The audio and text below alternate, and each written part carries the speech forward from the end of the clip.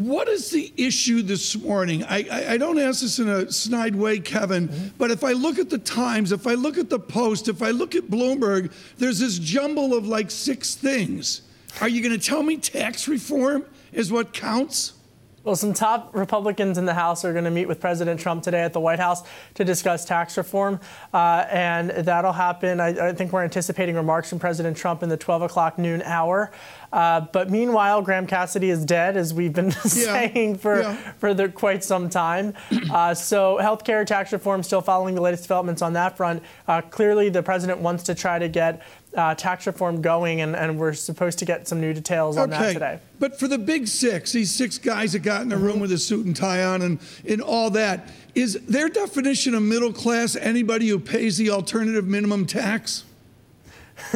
Maybe. We'll have to wait and see. I think that a lot of folks here in Washington think that we're just going to have permanent tax cuts by the end of the year. This big sweeping plan of comprehensive tax reform looking increasingly unlikely.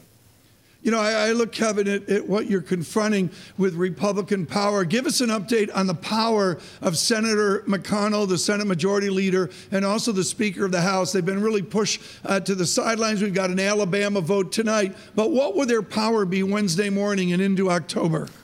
I think that Senator John McCain really has shown that he's got more power than Leader McConnell at this point, simply because of Graham Cassidy. Look, Republican leadership with McConnell, with Ryan, has greatly somewhat diminished in terms of what they're able to do because the president has kind of thwarted them around a bit.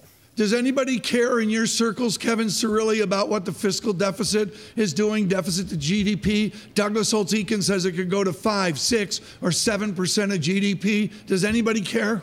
Chairman Jeb Hensarling does at the House Financial Services Committee. And I'm actually hearing through the grapevine that there might be a new bill put forth on fiduciary requirements to get real wonky within the next 48 hours.